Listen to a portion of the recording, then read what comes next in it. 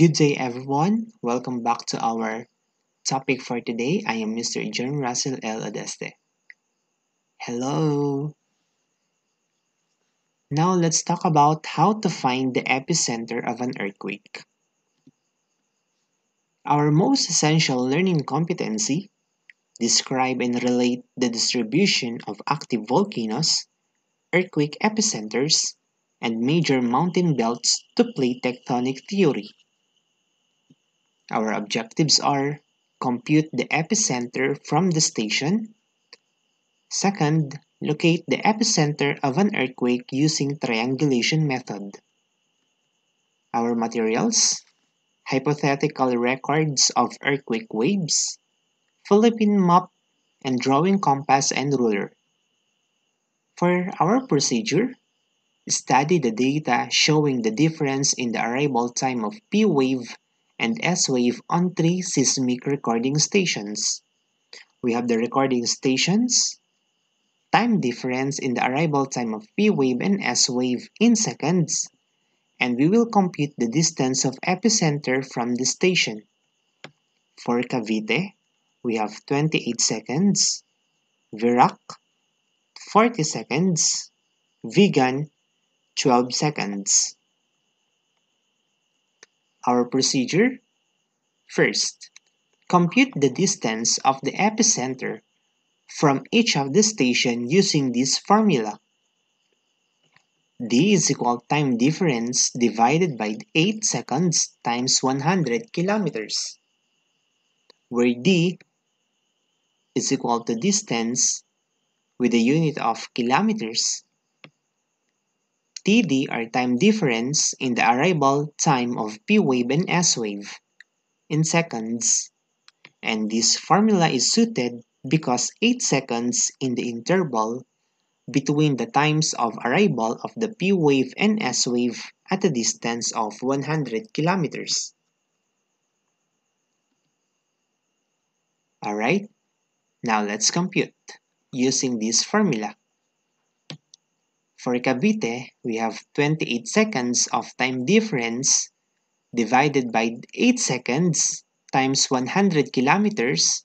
Our answer is, 300 kilometers. How about in Virac? 40 seconds divided by 8 seconds times 100 kilometers. Our answer is 500 kilometers. How about in Vigan? 12 seconds divided by 8 seconds times 100 kilometers. The answer is 150 kilometers. Now, for procedure number 2, choose one of the recording stations and measure the computed distance on the scale. The scale of the map is 1 centimeter is equal 100 kilometers. Set your compass for that computed distance. Third, center your compass on the station you have chosen. Draw a circle. Fourth, repeat steps 2 and 3 for the rest of the stations. You should get 3 circles that intersect or nearly intersect at a point. This intersection is the epicenter. Alright, now let's do it. Hello, welcome back. So now we're going to do the procedure number 2 and 3. So let us find the epicenter from one of the recording stations. So I have here, so we have the recording station, the Philippine map, the drawing compass, and of course we have the ruler. Now, since that we have already computed the Cavite, we have 300 kilometers on the distance of epicenter from the station. So using our Philippine map, let us find and draw a circle for us to be able to find the epicenter. And that method is we're going to use the triangulation method. Alright, so 300 kilometers. Now, as you can see, there is an available, or there's a given measurement. So we have 0 here. So this one, this one, since 1 cm is equivalent to 100 kilometers. Therefore, this one, we have 1 cm, 2 cm, so it lies on the 2.5 cm. Alright? Since Cavite is 300 kilometers, where is Cavite? Cavite. It is the Cavite. So, Cavite.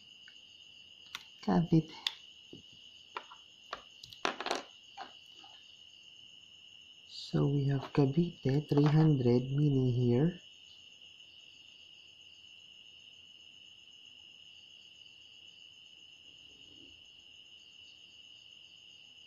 For 300 kilometers. And now, using a compass,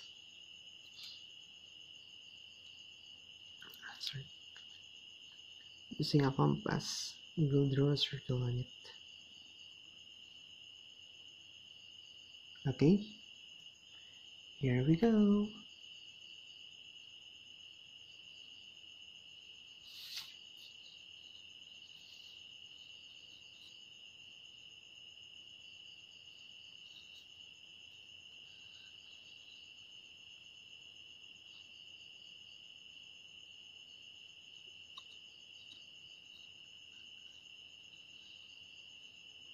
For Cavite. Next, we have Virac.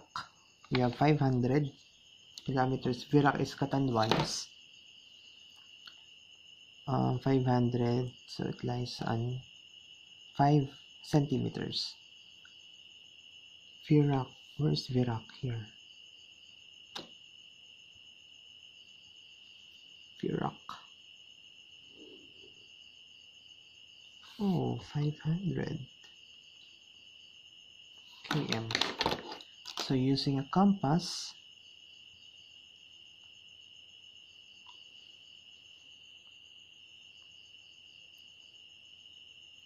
let us find its epicenter. Second station. So if you wanted to become a seismologist, so kuha lang kayo ng course na geology, I think. So we have 300, second station is 500. Now let's do Vegan, the third station. We have 100 kilometers. Vegan. Among these three, Virac lang yung hindi ko pa napupuntahan. Supposed to be, sasama ko ng friend ko, kaso hindi na. So 150.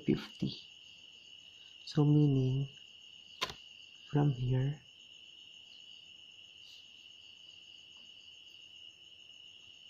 here, 150.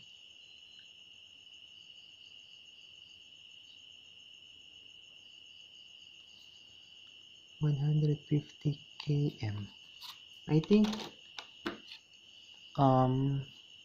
use different color of pen. So 150, ganun siya. Yun yung distance niya. Ibig sabihin, malapit lang yung earthquake or yung epicenter kay Vegan. Now let's do it.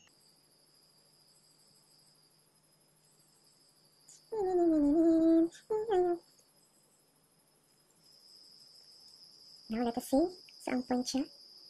Saan siya maglalay na point? Ano? So, adjust natin. Ano? Meron na siya adjust. Pag ayaw, gawa ng paraan. Okay, yan. So, dapat nalalak natin siya. So, let us lock. Kung wala kayong compass, pwede mo kayong gumamit ng pin. Then, pin nyo lang. So, ay. So, let us see saan siya maglalay. So, yung epicenter niya. Kita nyo ba? Nakaba kamay ko. Diba ang hirap?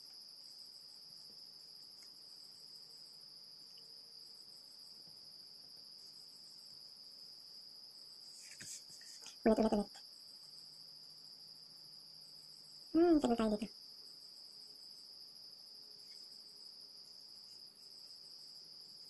Sabi dun sa procedure number 4. Kasi ito yung pinaka... Yun. So, let us check. Let us use a marker for us to be able to see. Yan na naman ako.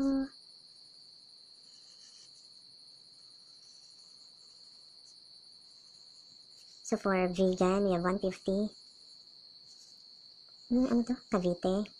We have 300 for Cavite.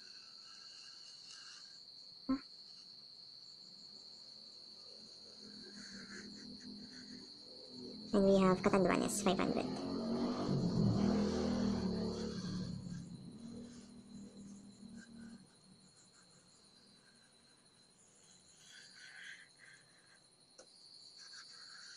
Alright, yan. So as you can see, saan kaya naglay yung tatlo? Saan sila nag-intersect? Okay? Based on this, as you can see, Catanduanes, Vegan, and Cavite, naglay sila here. Part of Isabela. Here. Meaning, our epicenter is here.